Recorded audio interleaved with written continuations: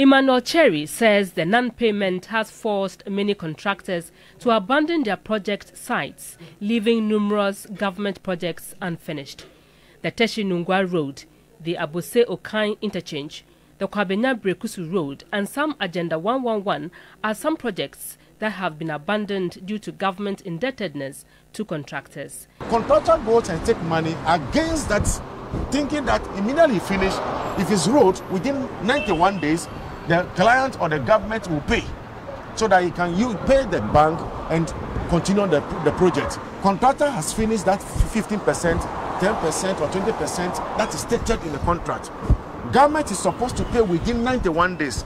91 days now has traveled to 2 years, 3 years, 4 years, 5 years, still counting. One certificate has not been honored.